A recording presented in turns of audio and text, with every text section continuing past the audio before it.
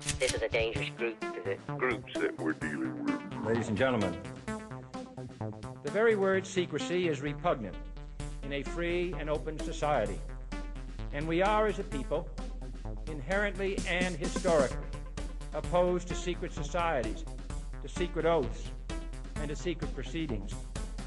We decided long ago that the dangers of excessive and unwarranted concealment of pertinent facts far outweighed the dangers which are cited to justify it. Even today, there is little value in opposing the threat of a closed society by imitating its arbitrary restrictions. Even today, there is little value in ensuring the survival of our nation if our traditions do not survive with it. And there is very grave danger that an announced need for increased security will be seized upon by those anxious to expand its meaning to the very limits of official censorship and concealment. That I do not intend to permit to the extent that it's in my control. And no official of my administration, whether his rank is high or low, civilian or military, should interpret my words here tonight as an excuse to censor the news, to stifle dissent, to cover up our mistakes, or to withhold from the press and the public the facts they deserve to know.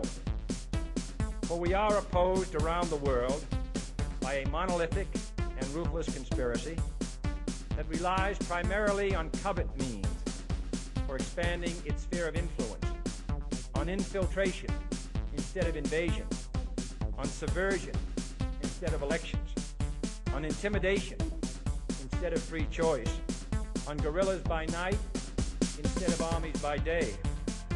It is a system which has conscripted vast human and material resources into the building of a tightly knit, highly efficient machine that combines military, diplomatic, intelligence, economic, scientific, and political operations.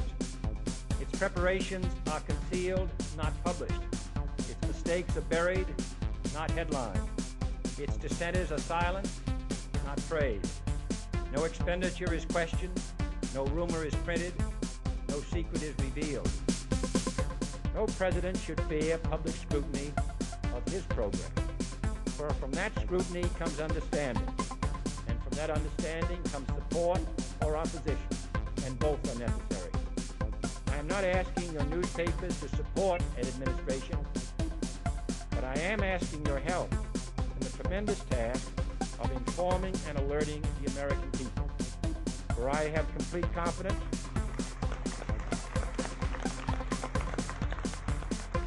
in the response and dedication of our citizens whenever they are fully informed.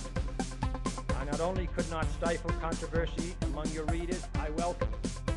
This administration intends to be candid about its errors, for as a wise man once said, an error doesn't become a mistake until you refuse to correct it. We intend to accept full responsibility for our errors, and we expect you to point them out when we miss them. Without debate, without criticism, no administration and no country can succeed, and no republic can survive. That is why the Athenian lawmaker Solon decreed it a crime for any citizen to shrink from controversy. And that is why our press was protected by the First Amendment, the only business in America specifically protected by the Constitution, not primarily to amuse and entertain, not to emphasize the trivial and the sentimental, not to simply give the public what it wants, but to inform, to arouse, to reflect, to state our dangers and our opportunities, to indicate our crises and our choices, to lead, mold, educate, and sometimes even anger public opinion. This means greater coverage and analysis of international news, for it is no longer far away and foreign, but close at hand and local. It means greater attention to improved understanding of the news, as well as improved transmission. And it means, finally, that government at all levels must meet its obligation to provide you with the fullest possible information outside the narrowest limits of security.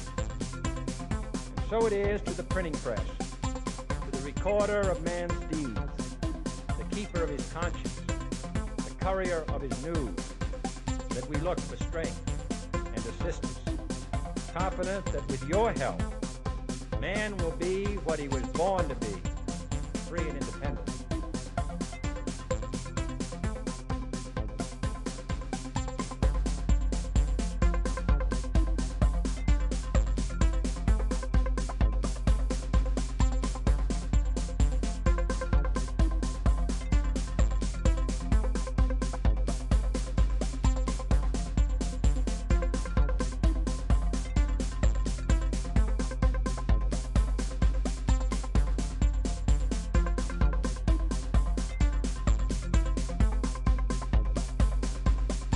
This is a dangerous group, is it? Groups that we're dealing with now.